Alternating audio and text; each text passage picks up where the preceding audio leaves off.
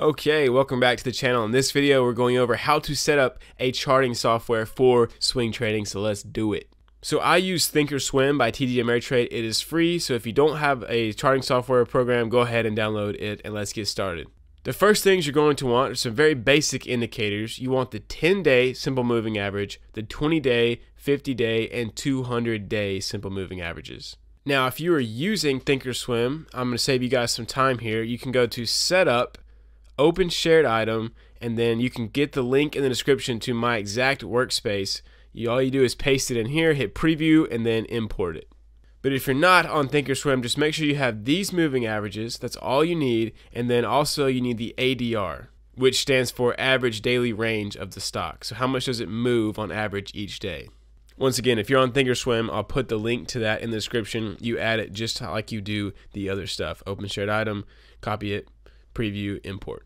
So now that you have this set up, I'm going to show you guys exactly how to add drawings on here. All you want to do is you want to right click or mouse click on this line, and then now you can draw just like that.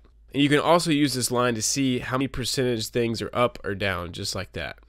And how you set alerts is just like this. You right click, go to create alert, make sure it's at or above if you're trying to see if you're going to go long, and then hit create, just like that. And also you can move these alerts around if you just hit replace. And now I'm going to show you how I do my watch list. So if you look over here, the first thing you're going to want to do is you want to delete all the things that they start you out with. You can do that by going here, delete gadget. Then you want to go down here, create 3 watch lists, wherever, there it is. So create 3 of those. And the first one is going to be for your scans. And I'll show you guys how to do that in the next video. The second one you're going to want to name watch list, whatever you want. And then the third one, positions. Now you want to link all of these to the charts. So you want to go here, do red, go up here, make sure it also says red, and do that for these as well.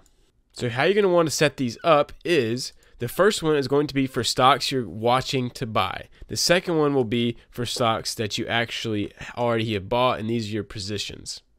So as you can see, if you have it linked with the red buttons, you can click on the stock over here in your watch list and it'll pull up the chart.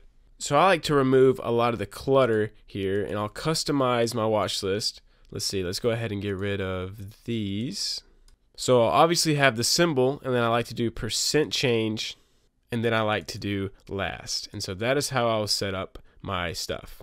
So as you can see, it keeps it very simple, as you can just see what the % change was and what it's quoted at right now. And that is how I set up my watch lists. So the time frames that I like to use is the 9-month daily time frame. As you can see, this is what we're looking at right here if we look at the market. And then when I'm going back in history to review a stock, I'll go through the 5-year daily time frame, and then I'll just scroll through like this. So that is how I set up my charts, and this is all you need, is some simple indicators and a clean chart, and we can all make some millions. Anyways, if y'all want to figure out how to scan for stocks, check out the next video. I'll see y'all next time.